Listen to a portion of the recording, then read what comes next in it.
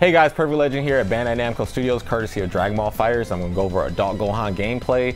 We saw the trailer, and of course there's a lot of teasers in there, and we've been anticipating this character, but I've got some hands-on with him, and I'm going to go over some stuff. So Gohan is an interesting character. When he powers up using his install, or when he turns to Mystic, if he levels up all the way to level 7 and changes special moves, this is how special moves look without him being powered up. Here's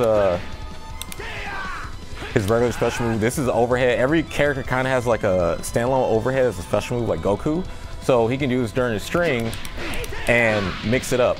If he does the medium one, it crosses up slightly, and if he does the light one, it stays in front. And the EX one just, I guess, is a hard knockdown, or hits right in the middle, so it's harder to see. But when you power up the install,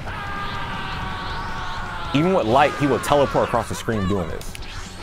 So this makes him an even bigger threat from anywhere when he's powered up. So that's what the big difference is, getting his levels up.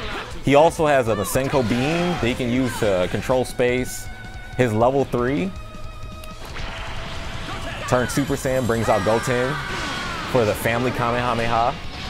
And if you want to see more, you're probably going to have to pre-order this game and get into the open beta, because yeah, we're ready for January 26th to start.